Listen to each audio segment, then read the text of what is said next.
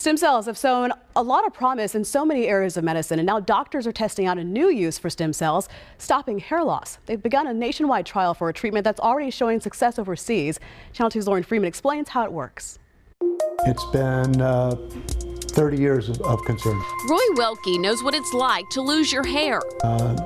Noticed thinning in my late 20s, and it never stops. Seems like it just goes on and on and on. He's had 3 hair replacement surgeries, but that's really just moving hair around the head. He says eventually you run out of supply.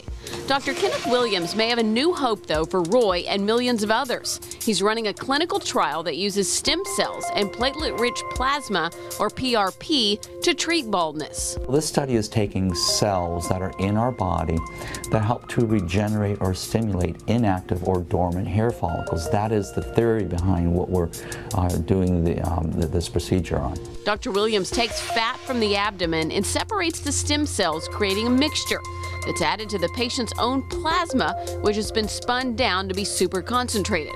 Then, with 300 shots, he injects the mixture into the scalp, twice over a 3-month period. Roy hopes to get into the trial, which has 5 participants so far.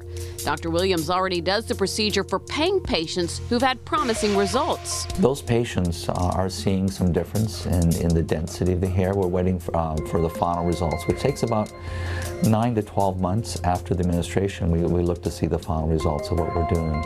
Dr. Williams hopes to publish results in 2 years. The trial is supported by the National Institutes of Health, but not by a major pharmaceutical company at this point, and that means you'll have to pay to participate. To learn more about the trial, you can check out the health section of click2houston.com.